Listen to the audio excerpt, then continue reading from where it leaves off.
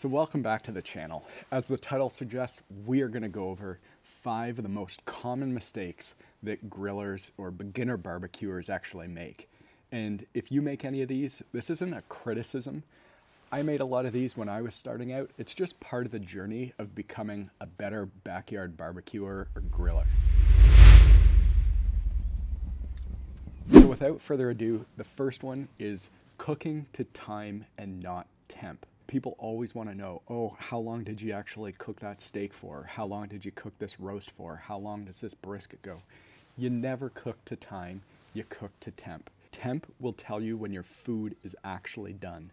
And the reason for that is there's just too many different variables over the course of a cook. It can be the type of protein you're cooking, the thickness of that protein, the ambient temperature outside, the humidity. There's just so many factors that leave time as a really unreliable way to assess whether your food's actually done. Now, every protein has a slightly different temperature in terms of its doneness level. So chicken, you want to finish at 165, medium rare steaks around 130, brisket you take to 198 to 203. And so just spend a little time researching before you actually start your cook what the final temp should be, and just use that as a means to guide your cook. Now to start here, I just recommend you get a really good instant read thermometer and a remote Bluetooth thermometer. And both of those tools will give you everything you need to monitor temps on virtually any cook you'll do, whether that's on a grill, a smoker, a rotisserie, charcoal grill, Kamado, it'll cover them all. The next most common mistake I see are people who don't properly manage their grill temperatures over the course of a cook. Now there's a time when you want your grill to be ripping hot if you're going to be searing off a steak, but there are also times when you want your grill set up to go low and slow if you're smoking a brisket, for example. So getting used to how you actually manage the airflow on each of your grills or pits is really, really important to optimizing how you grill. So when you get the temps on your grill dialed in, you really need to remember the old adage that if you're looking, you're not cooking. If you open up that lid on your grill, you're going to lose a bunch of valuable heat that's going to push out and extend the time of your cook. You really just need to get your temp probes into your protein, maybe get a temp probe at grate level, and just monitor the temps of your whole cook and trust the temperature more than anything else. So one thing is, don't always rely on the actual temperature in the hood or the dome of the grill that you're using. We always run a temp check on every grill we use, where we actually have a temp probe that's down at grate level just to see the temperature difference between the grate, which in some cases can be 6 inches to a whole foot away from where the actual built-in thermometer is in the grill, that can result in some pretty significant differences. So you might think that you're actually rolling low and slow at 250, when in actuality, at the grate level, you could be higher to 300.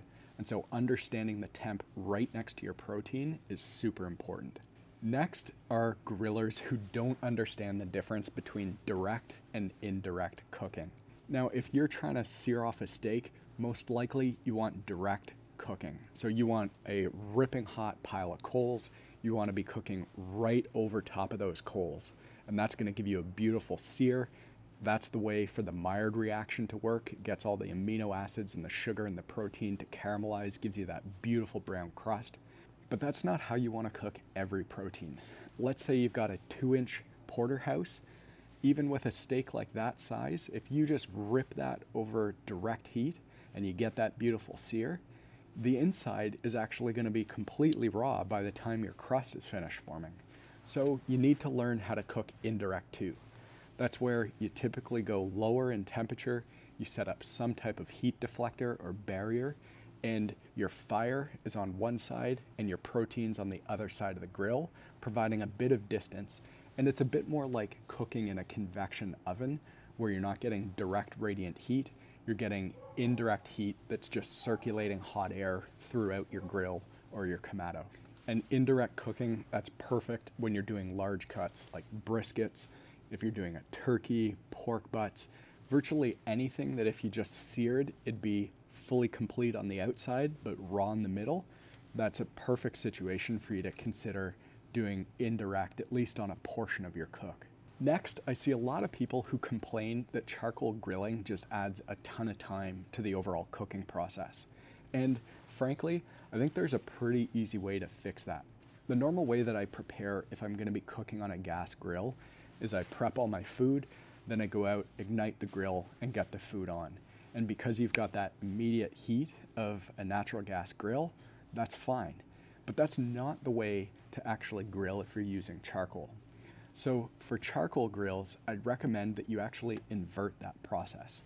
Get your charcoal chimney loaded up and ignited, and while that's actually lighting up and getting all the coals ripping hot, you want to be inside preparing your food at that point, so that when you're ready with your food, you can come back out to the grill, your charcoal chimney will be ready to dump into your pit, and it really didn't add that much time to your overall cook, but you get that beautiful charcoal flavor profile that's just way better than cooking on a natural gas grill.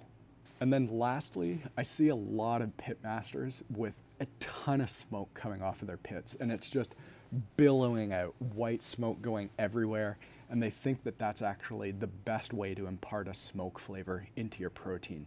But in actuality, that white smoke is a sign that the wood isn't fully combusting down with your charcoal, and as a consequence, you're getting this really dark white smoke that is imparting a bitter flavor onto your food. And that's because it's not fully combusting and there's creosote that's left in that smoke. And that's the flavor. If you've ever tasted bitter, smoky barbecue, it's because they haven't allowed their white smoke to turn over into clear blue smoke. So white smoke is typically what's coming out when you first light your charcoal and put a wood chunk down on there.